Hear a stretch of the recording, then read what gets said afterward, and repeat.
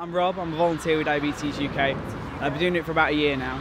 You alright? Do you want to just pop down this way? Thanks, Keep going, well played. much further. I basically decided I wanted to volunteer because as a diabetic myself, I realised I didn't know that much about the condition in its entirety, in itself. And with me and my brother both being diabetics, I thought that's probably not the best way to go about things. So I joined up with the charity.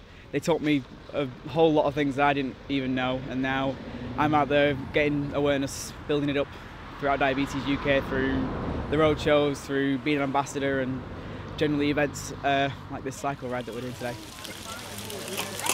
For potential volunteers, I'd say that it's a really great way. You meet a lot of new people, you find a lot of things out about diabetes that you've probably never even realised before. So it's great for people that have diabetes, it's great for family and friends who know people with diabetes, and for people that don't have any clue about diabetes at all, it's a great way of learning and also of gaining new skills. And it's just a great thing to do, I think. You alright guys, you with Diabetes UK? Yeah. Alright, so being a part of Diabetes UK has really helped me to understand the condition a lot better, and it's helped me to manage my condition a lot better because I know that much more about it. With meeting people, volunteers who were also diabetic, and also with going through a lot of the same sort of problems that I was going through, I managed to, do a lot better with my condition and manage it a lot easier.